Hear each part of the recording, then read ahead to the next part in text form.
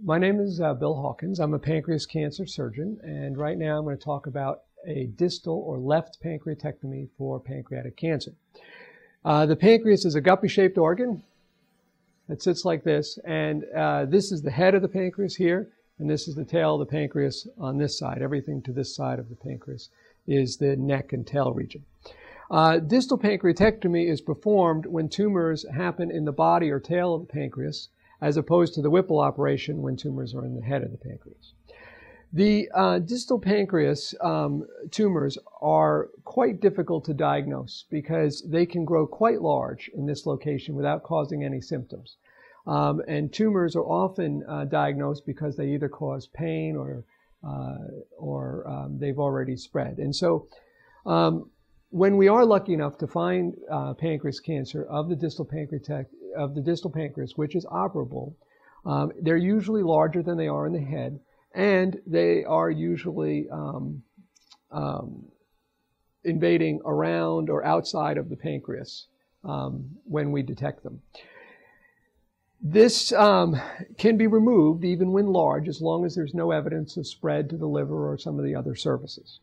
Now, the blood vessels in this area that come right under the pancreas here are the splenic artery and splenic vein, and one runs right in the back of the pancreas and one runs along the superior border of the pancreas, the artery up here, and the vein right behind the pancreas, and these supply the spleen with blood products.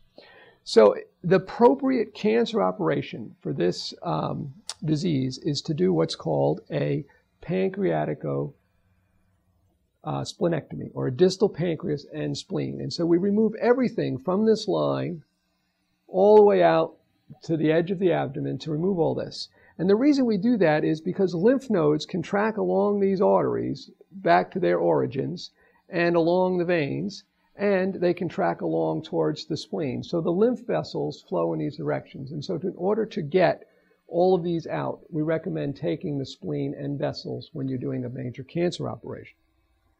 In addition, if we were to look at this in the up and down plane, we would see that underneath the pancreas here lies the adrenal gland and the kidney. And so if these tumors are large, sometimes we also have them either touching or butting one of these organs. The colon sits anterior to it, so out here in this plane would be the colon, and the stomach sits right up here, sort of on top of it. So any of these other things in this area can be invaded by pancreatic cancer and can be part of the operation.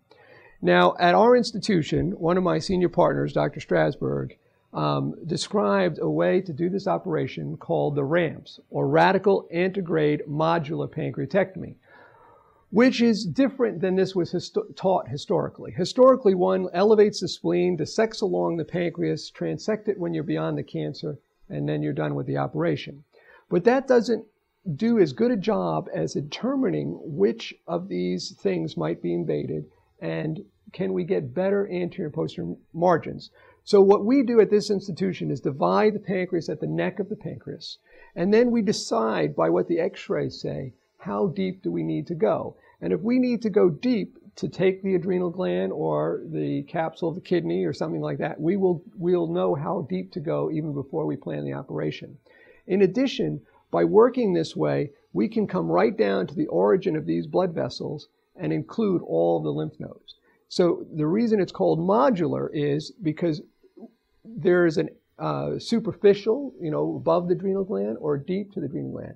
And we've published our experience on this and shown that we can get much better margins and much less patients with a positive margin in one of these directions by doing this radical antegrade modular distal pancreatectomy splenectomy.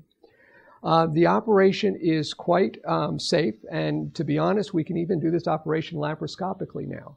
And so many patients who come for this operation will have incisions no bigger than the size of this pen in order to do this operation.